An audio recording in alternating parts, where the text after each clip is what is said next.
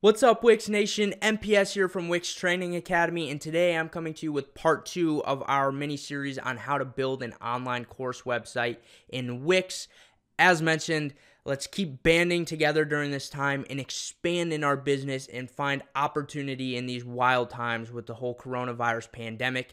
And doing that, we're building an online course website in Wix because everyone is going to be spending their time on the internet as they're working remotely at home and have more time on their hands due to the whole quarantine. So let's do this. And today I'm going to show you how to build kind of the back-end infrastructure of our online course website for Wix. So in last video, I showed you how to go ahead and create the whole payment process, how to build your paid plans, and I showed you how the process would flow, how the user would come in, select their plan, their purchase option, go through, they'll create their account, and then they will then be prompted to purchase the course.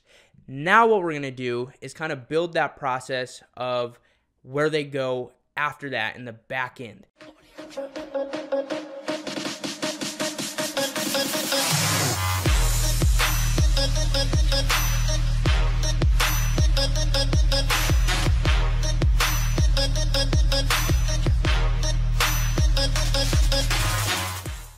So first and foremost, what we have to do is we have to go to add and we have to go down to members.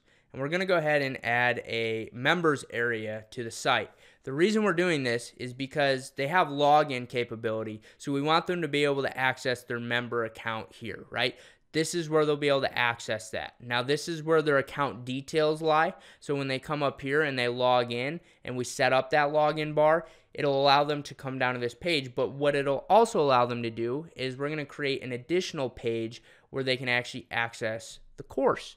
So now that we've got our page here in our members area, what you now see is a login bar at the top. So when they're redirected after they purchase, they'll be able to log in or already have been logged in because they created an account, and they'll be able to now access their account details. What we have to do is we actually have to build the back end structure of this now. So what does your course look like? You have to define in your mind what that looks like. What I will tell you is there's various options that you can choose as far as how you plan out the back end look and feel of your course. Now, I'm not going for design in this video. I'm not showing you how to design each element, how to make it look pretty. What I'm showing you is how to actually do it, the functionality behind it. And with that, there's a couple routes you can take. You can take the Wix Video route, and what Wix Video is Wix Video is an app, and it'll allow you to post your videos on that app and just place the app on the back end Wix membership page where they access the online course. That is one option here, okay? And with that, that'll work, but that'll only really work if you just have video, and that's all you really want to show. You can also add other pages and add navigation if you want to use Wix Video, plus add like a transcript section or different portions of your course, audio sessions, whatever you may want that to look like. The other option, which I'm going to show you, is you can actually create a back-end function using Corvid databases. So what you'll do is you'll actually upload your online course material to the databases and you'll display it dynamically on that course page. So what we have to do first is create the course page. So we can see here we've got a menu. We're going to go ahead and manage our menu. Now this is different than your regular menu. This is your members menu. And to show you the difference, if we click menus and pages here, you'll see site menu up at the top, and then you'll see member pages. Member pages is where your member pages are. So this is a separate menu. And we're going to go ahead and we are going to add a new page. So now we've added a new page here, and we will name this course. And we'll go ahead and put it there. And this will be our course page. Now, I'm just going to say this right off the bat. You can choose to keep your membership card here, all that kind of stuff, or you can delete it off of this page if you did choose. That is totally your call. I'm just going to go ahead and move ours over for the sake of this, but you can see an additional tab was added to the menu. So that way when people access their account, they can jump straight to the course. Now what you have to do is you have to set up a backend database that will allow you to display your course content. So what we're going to do is we're going to go up here to dev mode. We're going to turn on dev mode, and this is going to activate your Corvid developer tools, okay? Once you get in here, I know it looks complex. You got your properties panel, your code, page code, and then your site structure. We're going to make this easy. We're going to close that. We're going to close that, and we're going to close that. And what we're going to do is we're going to go down here to our content manager. We're going to click this, and then you'll see access to stuff that already exists. You already have your plans app. You've already got badges and private members data because we've got a members page. All of these apps are now open to Wix API, which means you can manipulate them through Wix Code or Corvid tools. But now we have to create a new collection, and we are going to start creating, and we are going to start from scratch, and we are going to name this database course content. And then we are going to choose custom use, and we are going to set up custom permissions. Now, who can read content from this collection? Essentially, this means who can actually access the content from this database. And we want that to be the site member, someone that's already registered and went through the payment process. Who can create content for this collection? Admin. Who can update content? Admin. Who can delete content? Admin. You're the course owner. You're the person updating the content in this. So only you have the ability to add content to the database. And then we are going to set and create collection. Once it does that, it's going to spin its wheels, work its magic, and then the collection is going to pop up.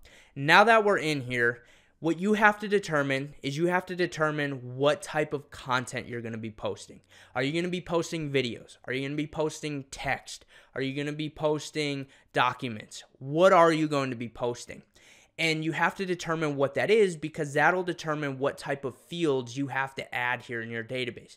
What you have to recognize is that each field will represent data, right? It'll represent a piece of data. Now, I'm going to go under the impression and just pretend that we are building a online course that displays videos. So if that's the case, we're going to go ahead and pretend we're building videos. Now, what you have to recognize is right now with Wix databases, you can't add native video in there quite yet. However, what you can do, and I actually made a video on this, is creating a video sharing website, is you can upload your videos right now to either Vimeo or YouTube, keep them on private or unlisted, and then you can add a native video experience to your end user. It just won't be uploaded into the database. So let me show you how to do that. So if we're creating course content, we probably want a video title, and that'll be text.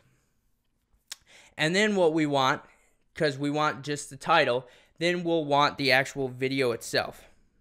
And then we want this to be video. Excuse me. We want this to be URL. And we want that to be URL. The reason is because you're going to take that private or unlisted URL from YouTube or Vimeo and you're going to put that in here. And then that's going to display an output video. And I'll show you how that works. So we're going to go ahead and add that, right? So now we've got video title, we've got video, right? So now we've got two pieces of content. You've got your, well, really one piece of content. You've got the title of your video and then the video underneath. And we're going to utilize repeaters to actually build that page out. And we're just going to pretend this course is just video, like I said. Now, if you want to start getting into modules, stuff like that, different sections of the course, you can do so. I'm not showing that in this particular video. I'm showing you the bare bones how to actually get your online course off the ground without getting super sophisticated and fancy with it. But it is possible utilizing databases. So now we've got our video title and our video. We're going to go ahead and X out of this. What we now have to do is we have to get our course page prepared. We're going to utilize repeaters. And what the repeater is it's going to go ahead and take the next database item. So that way, if we have multiple pieces of content, it'll display each piece of content. What we need to do that is we're going to go to add. And then we are going to go to lists and grids. And once we are in lists and grids, we are going to select one of these as our form of repeater.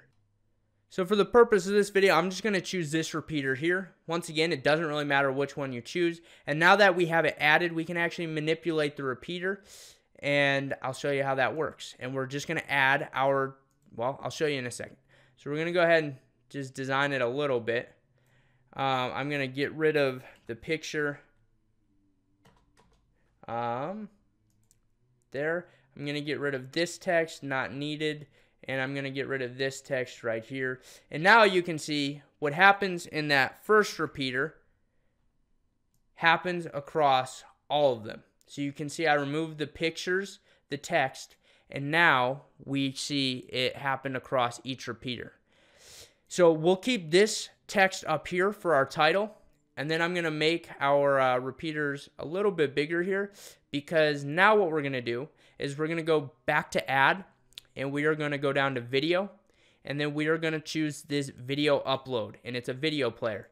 And then we will go ahead and put our video here. And now you can see, as I added the video up on this one, it also added it across each of our other repeaters, because it takes each database line item and it will display it. So now we've got our video title and we've got our video. What we have to do is we have to connect the data, the pieces of elements in here, these elements, to the data in our database. To do that, we have to go back to Content Manager, add content elements, and we are going to go ahead and add a data set.